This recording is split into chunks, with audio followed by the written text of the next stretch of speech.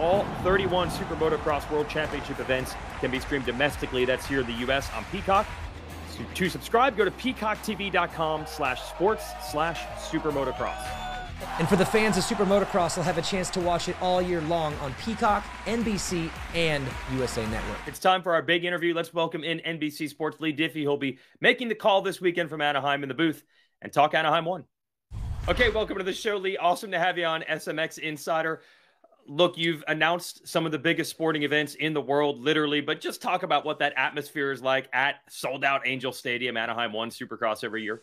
Well, I think, Jason, for any sport, we, as sports fans, we get excited about the start of any new season. It could be the NFL season, it could be Major League Baseball, but, in the motorsports sphere, there's nothing quite like A1. And, the anticipation of looking forward to something. So it's the human nature, right? We always want to look forward to something. So we've got through the holidays. We were looking forward to Thanksgiving and Christmas or Hanukkah and New Year's. Well, now we've got A1 to look forward to. And then when it finally comes, there's almost a surreal feeling about it. And then, because the Angel Stadium is packed, we all share that same enthusiasm for the gate to drop and to get the season going. But especially this season, with it being the inaugural round of the Supermotocross World Championship. So I can't wait.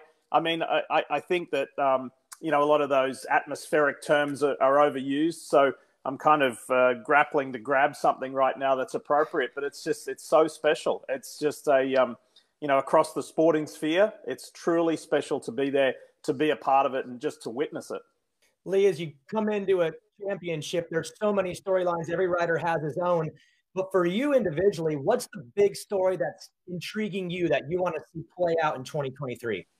Well, I think if you start in the 450 class, I want to see where Eli Tomac's at, because he seems to be, how could he go any higher? How could he be in any more special a spot, considering what he achieved last year, switching teams, switching manufacturers, and doing what he did by winning the double, winning, the Supercross, the Monster Energy Supercross season and the Pro Motocross season. So it can't get any better. So he's kind of racing against himself. What does that look like? What does the Cooper Webb redemption season look like? And then in 250s, and I'll start with the West, because Jett Lawrence is such a humble young man. He knows that there's nobody else out there that can beat him, so he can only beat himself, right? So where does he set that bar?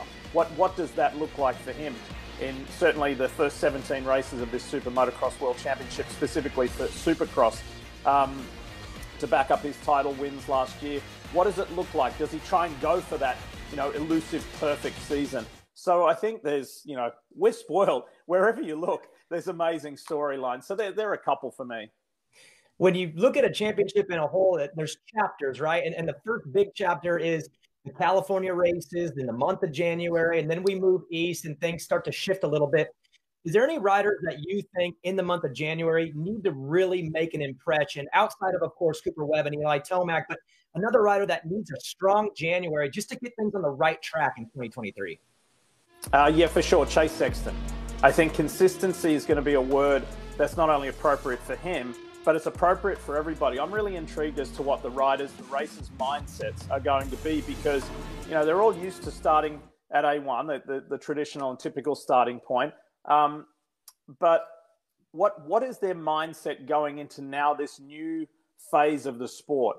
Do you just think about getting through the Monster Energy Supercross season, or are you season-long mindset? And are you thinking about those 3 playoff rounds at the end, to have a chance of being an inaugural Supermotocross World Champion? $500,000 on the line for the 250 winner, $1 million on the line for the 450 winner. So what's your mindset? And to your point, Daniel, is it your mindset of just getting through January and having a real solid foundation to build on for season long? Are you going to compartmentalize this season? I think there are a lot of topics that we're going to talk about for a long time, for over 10 months. And one of the riders, Leigh, that always starts the season strong is Ken Roczen. The long game has traditionally been his problem in trying to bring the Monster Energy Supercross Championship home. But there's been so much talk of a bit of a redemption story of his own, getting back on his old brand. So what do you think about Ken Roczen in this reuniting with Suzuki, the bike that used to win a lot of races on? Look, Jason, you guys have discussed this over the past few weeks on this show, in that Ken Roczen has been one of the most interesting off-season stories. And maybe, just maybe, this new, relaxed, seemingly lack of pressure or less pressure on him is going to yield the result that we have all wanted to see, you know, in the Monster Energy Supercross 450 Championship, and then maybe in this, you know, 10-month-long inaugural season of SuperMotocross. So maybe because he's not a factory Honda rider anymore, maybe because I think maybe less people are asking that question about the elusive championship in Supercross anyway.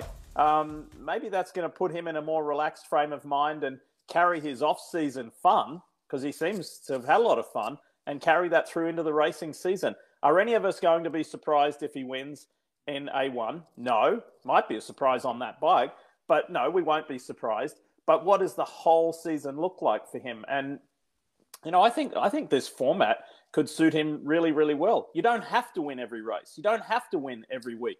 You just got to be there for those last 3 playoff rounds where, you know, the points, as we've spoken about, single points, double points, triple points, just be there. And that might work out really well for Roczen.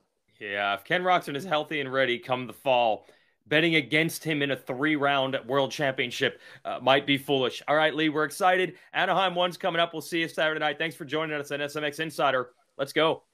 Thanks, guys. Can't wait.